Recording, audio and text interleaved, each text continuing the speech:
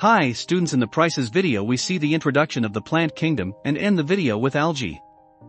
Now in this video we see the type of algae. Commonly algae have three. 1. Chlorophyceae. 2. Phaeophyceae. 3. Rhodophyceae. Now we start from Chlorophyceae. The members of Chlorophyceae are commonly called green algae. They are usually grass green due to the presence of chlorophyll pigment A and B. The pigment is located in a definite chloroplast. The chloroplast may be different species. Most of the members have one or more storage bodies called pyrenoids that located at the chloroplast. Pyrenoids contain protein. Green algae contain rigid cell wall made up of inner layer is cellulose and outer is made pectose. In vegetative reproduction occurs in Chlorophyceae by fragmentation formation of different type of spores. In asexual type of reproduction occurs in Chlorophyceae by producing flagellated zoospores by zoosporangia. And the sexual reproduction done by the which type of sex cell form, the sex cell may be isogamous, anisogamous or oogamous. Here Chlorophyceae is done. Now start the Phaeophyceae.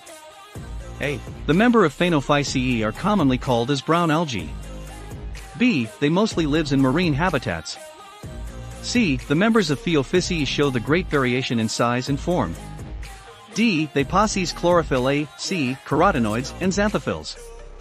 E. They fawn different in color. It is depend upon the quantity xanthophyll present in it. F. Food is stored as complex carbohydrates in the form of mannitol. G. The vegetative cells have a cellulosic wall usually covered with on the outside by gelations coating of algin. H. The plant body is attached to substratum by a holdfast. Here the Phaeophyceae is done, and now start the Rhodophyceae. The members of Rhodophyceae are commonly called red algae, because of red pigment, or phycoerythrin in their bodies. These algae are mainly found in warmer marine areas. They also found on the surface of the water, and at the deepest at the sea also. Most of red algae are multicellular. They have complex body organization. The food is stored as Floridian starch, which is very similar to amylopectin and glycogen in structure. The vegetative reproduction occurs by fragmentation.